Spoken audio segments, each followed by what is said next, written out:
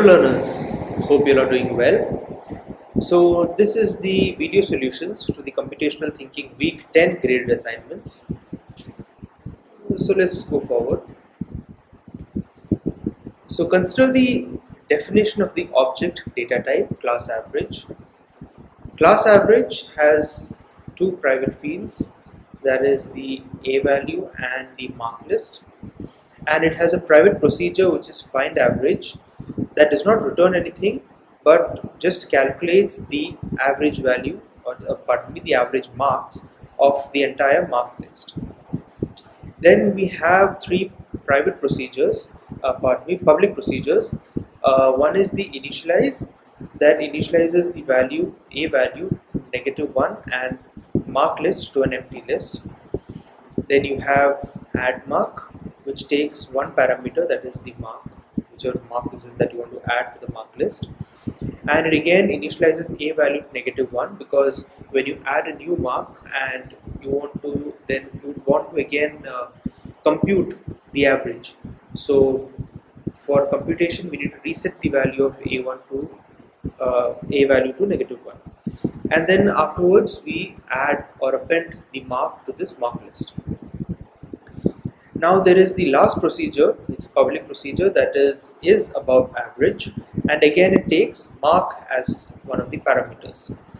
And we see that if A value is -1, so this is the reason that we initialize A value as -1, so that when we try to compute this above average, which returns to us, let's see what returns to us, we want to check if the average has already been computed, or do we want to start the computation of the average from scratch. So if it is -1, then we use this private procedure, that is find average, and find the average. But if it is already having some value, say something like 78, so if it's already there, then it ignores this if statement and then moves to this if statement, and it checks if A value is less than mark, which means if the mark of this person is above the average marks of the class, then it returns true. Now once it returns true, we know that this entire procedure is ended, and if the mark is not greater than the average value, then we return false. And those are the procedures and the fields that we see in this particular pseudocode. Now let's look at the question. The question number 1, that is, states that CA be a class average object. So that means CA is an object data type of this class average. So we have to choose the correct statements based on the definition of class average. So here we see that it's a multiple select question, so there can be more than one correct answers. So first option is that we can add a list of marks to the students in a single call of the procedure add mark.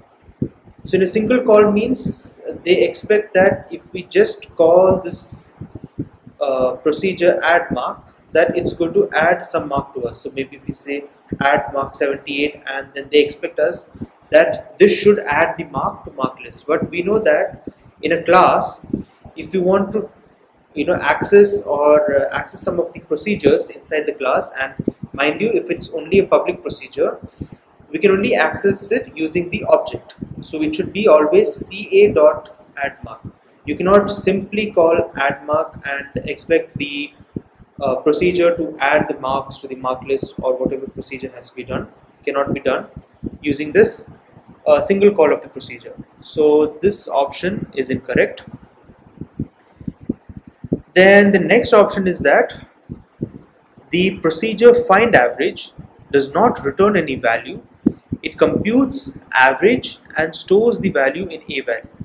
Yes, that is correct, because we see that find average does not have anything to return. All it does is it initializes sum to 0 and then goes through the mark list and appends the value of sum based on all the marks in the mark list. And at the end of this for each loop, we take the length of mark list, which will be the total number of students, and we take sum and divide these two values, and that gives you the average A value. So that's all it does. It doesn't compute anything, so which means that this is one of the correct answers. So since it's a multiple select question, let's move forward and check if any of the other answers are correct. So the third option, we see that the procedure is above average, returns the average marks in the mark list. So you can see that the procedure is above average. It takes one parameter, that is mark, and it initializes, and if A value was initialized to -1, it finds the average, and it checks if the marks of the student that we want to find is greater than the average value. If it is, it returns true, else false. So we see that it's not returning to us any of the marks, it only returns either of one boolean values, that is true or false. So which means that the third option is also incorrect. The fourth option, it states that the procedure add mark also computes average. So again, we can see that add mark does not compute anything. All it does is it appends the marks that is given to it to the mark list. So again, this is also incorrect. In the fifth option, we see that we can find the average of marks by calling the procedure ca.findAverage. So again, this ca.findAverage or findAverage procedure is actually a private procedure. So there is no way that we can call this procedure directly using the object, because think of it like a bank account where there is a private field called your balance. So imagine if someone could just access the balance and then add 2-3 more zeros to their account. I mean, wouldn't that be great? But it's not possible, because those fields are kept private. Those some procedures are kept private, so that the outside world cannot access that, and it can only be used through the computations in the class. So again, this option is also incorrect.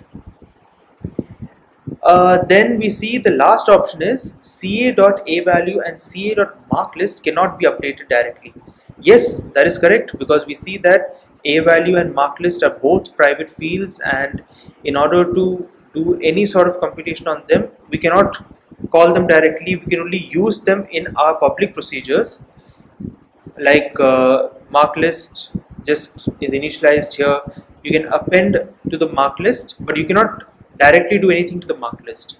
You can only call it through the public procedure that is given here, and the A value can be computed using this find average.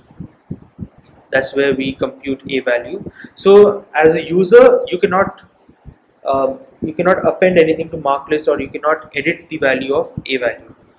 So that means this option was actually correct. So you have two correct answers in this question, that is option number 2 and option number 6. And as usual, the question is given in words, the answer is given in words, so that learners can understand and further their understanding of this concept. So that is the end of question number 1. Moving on to question number 2. Let MAV and PAV be the objects of class average. The following pseudocode is executed using the scores table. What will be the value of C, what will the value of C represent at the end of execution? So initially we have taken MAV and PAV and we have initialized it to an empty list. So we know that what it initialize does is it takes A value and resets it to -1, and then it takes mark list and it makes it into an empty list. So this is what initialize does in the first iteration. Now we see that while table 1 has more rows, we read the first row X in table 1, and then as usual we do this add mark and then add the mathematics marks to this object of MAV, and PAV, it takes the physics marks. So basically you have an object called MAV or mathematics average, and physics average, and both of them are initially an empty list. There is a mark list here and there is a mark list here.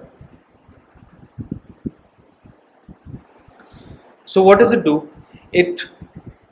Whenever this MAV object is called, it takes the mathematics marks and appends it to this list.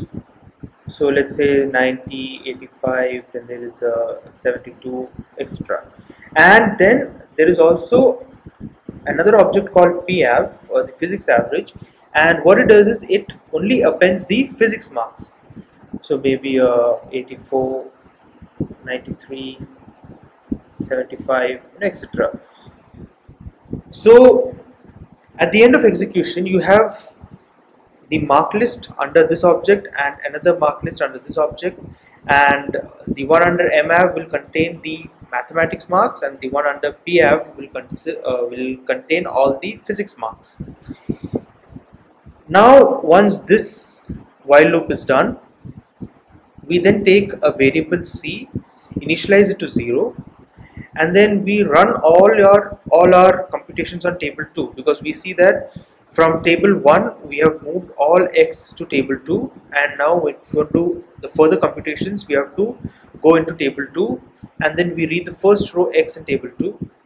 And here what we do is we check that if your mathematics marks is not above average, which means we know that is above average, all it does is the procedure is above average. All it does is it checks if your A value, that is the average value, is it less than mark, the current mark that you're putting. So sometimes it is x dot mathematics, sometimes it's x dot physics, whichever mark it is. You check if it is greater than or less than A value. If it is less, or if mark is greater than A value, then you return true. If not, you return false. So what does it check here? It checks if not MAV is above average. So it is basically checking. Now you see that if this person's mathematics marks was below average, what would it return? It would return us false. And what does not do? It inverts whatever value you have gotten within it. So the opposite of false will obviously be true, and we know that we can only enter an if statement if the value inside it or the condition inside it is true. So this if not false, what it does is it inverts the value of false, and only if that becomes true can we enter that if statement. So that means if not MAV is above average means we are checking if the average in math or this person's mathematics marks was below average, only then we enter this if statement. And when we enter this if statement, we check if the physics marks was above average. So only if the physics marks is above average will this return true, and we can enter this if statement, and then we append the value or increment the value of C by 1, and then we move this x to back to table 1. So the bulk of code is basically happening here, where it actually checks if a student, if they have marks at least, or pardon me, at most the average marks in mathematics. So why am I saying at most? Because the marks should be lesser than or equal to, lesser than the average of the maths marks, and it should be, the physics marks should be more than the average physics marks. So from our options we can see that option number 1 states the number of students whose mathematics marks are at most the average of the mathematics marks. So at most means that this person's marks should be less than or equal to the average marks in mathematics. So that's what at most means. And the physics marks is more than the average of the physics marks. Yes, because we know that if the physics marks is above average, it is definitely more than the average of physics marks. So we can see that directly option number 1 is the correct answer. And again, we have given this in words so that learners can understand. So that is the end of question number 2.